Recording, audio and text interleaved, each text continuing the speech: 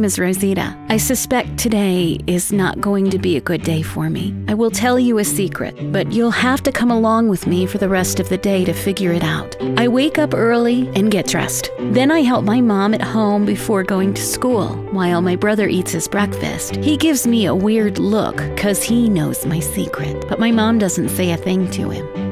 Walking to school, my brother makes fun of me. That makes me sad. I'm afraid he'll tell my secret to his friends, and they will all tease me. Maybe I should skip class. Just take a walk by myself and not go to school. Sometimes I actually do that, but today I have a math exam I can't miss. Have you guessed my secret? I'll keep telling you about my day until you figure it out. We are in class, and I don't feel very well. My stomach hurts. I feel tired and cranky, but I have to put up with it so I can take the class and pass my exam. All of a sudden, I feel something strange. I know I have to get to the restroom quick. I raise my hand and ask permission, but the teacher says no.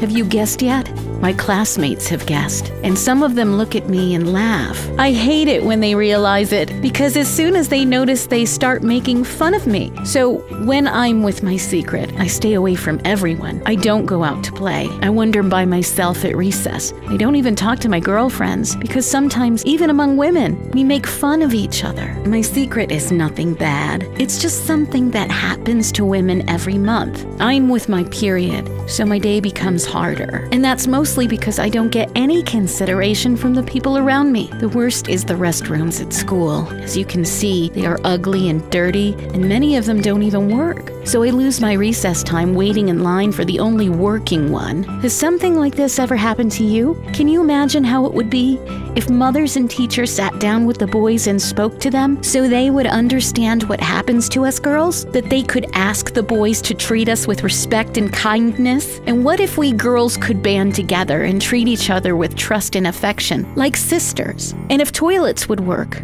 and the guys would look after us, respect us, and never make fun of us? That's the school I dream. One where my secret would not be a sad one. That would be the secret to happiness.